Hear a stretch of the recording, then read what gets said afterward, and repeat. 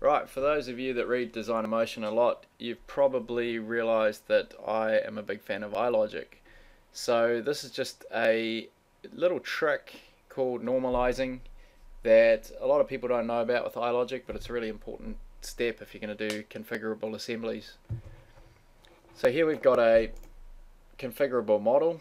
It's just a little enclosure, and if I bring up my form, you can see that I can change to different options. You can see the dimensions are changing, colors are changing, and in this scenario you can see that two of the holes disappear because the box gets too narrow for them, so it suppresses those holes.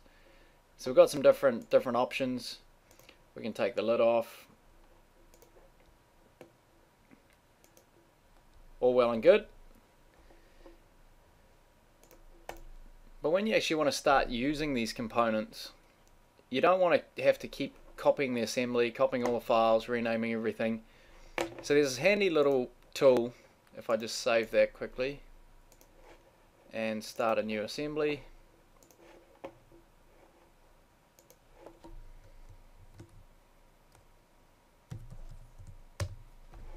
so I'm just creating a new assembly here to contain these boxes. Right, now usually when you're placing components in an assembly, you'd use place or place from Content Center. This bottom option here, place iLogic component, allows you to select an assembly that you've created for this purpose, and when you place it, it comes up with some options to set some parameters. But if I just click OK to that and place that at the origin, that's a unique instance of that box that I was showing you in the other window just before. So you can see here that in the browser it's called it box assembly template -01, and you'll see if I go to the folder, it's created this unique instance. So it's copied and renamed, a little bit like copy design in Vault. Now that's fine, we can copy that, paste it, and then we've got two instances of the same box.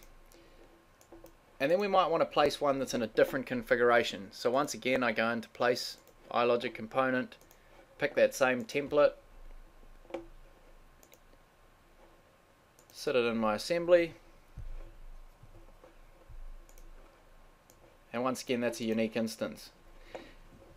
So if for example I want this one now to be the blue option, I could go in and edit it, turn on the form, and pick what I think is the blue option, which is C.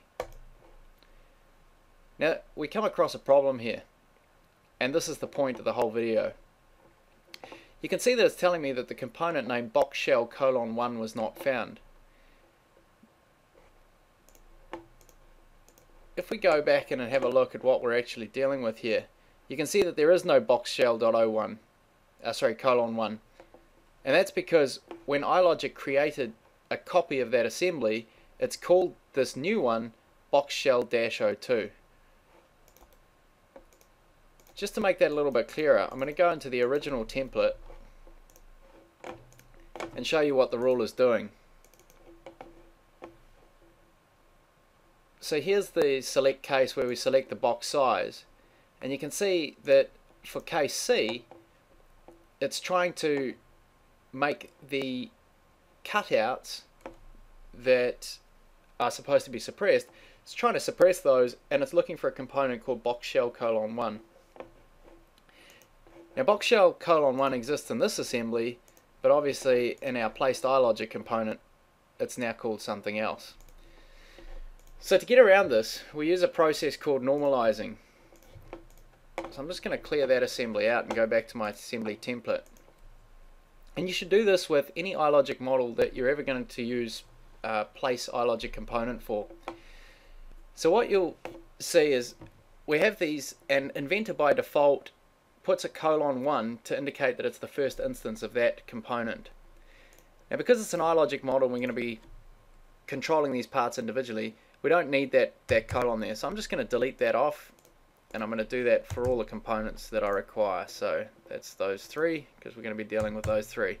So they now have generic names. They're just box shell, ceiling strip, and box lid. I can do it to the sketch as well.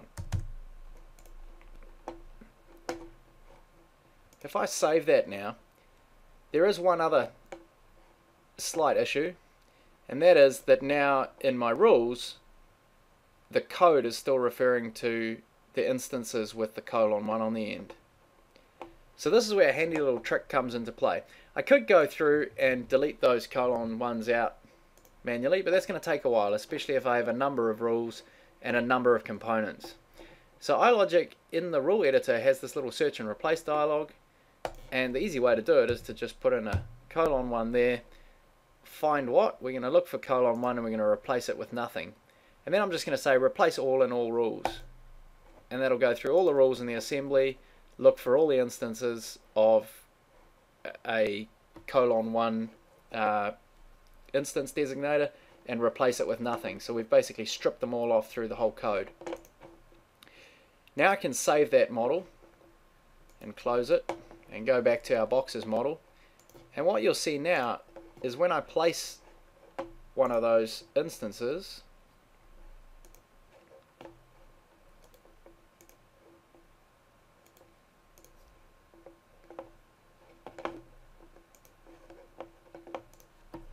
while the assembly has been called -03, inside that assembly the components don't have instance designators.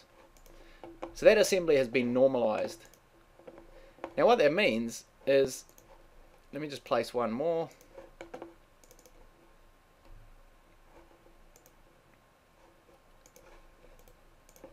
Now we can have two unique instances of the box, and I can go into one, run the form, take the lid off and change it to a C size. Let's just do that again. And the other one can be a completely different setting.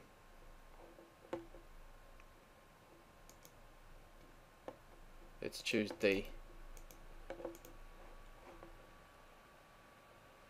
So you can see there that normalizing has given us the ability to control those independently without changing the code to suit the individual instances. So that's normalizing, and you should bear that in mind if you're going to create iLogic assemblies that you're going to then use place iLogic component to put into other assemblies. I'm going to post up this assembly if anyone wants to play with it and learn from it. Thanks.